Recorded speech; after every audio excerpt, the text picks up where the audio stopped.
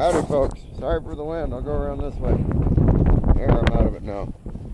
We're at a mine location in Long Park and we're just waiting out a storm because we're near shelter.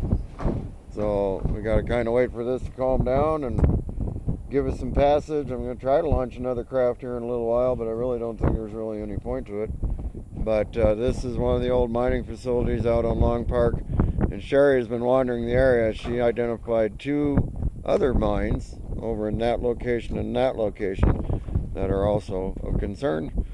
So I'm going to try to fly those in a little bit, but there's a couple mines down on the end of Long Park down there, and as you can see where the road comes into Long Park, it's better from the, but up in here you see the S-turns coming down as it comes over the hill. Just on that nape there are two walk-in mines. Yeah, that storm's coming. There are two walk-in mines that are accessible and we'll be using. So we're just waiting here for the weather to come.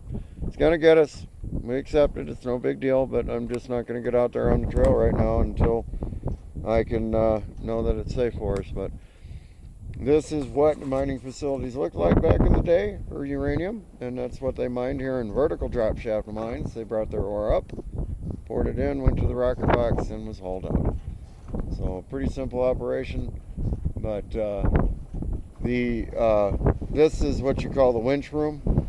They one time had a winch under there with the powerful engines, but you can tell they were also running it sideways through here. And you know, that's what lets the miners in and out of the mine. Not only does the ore go up and down that shaft, but so does the miner. Sounds fun, doesn't it? So I'm hoping we get some calmer weather, but we'll talk to you later. Peace.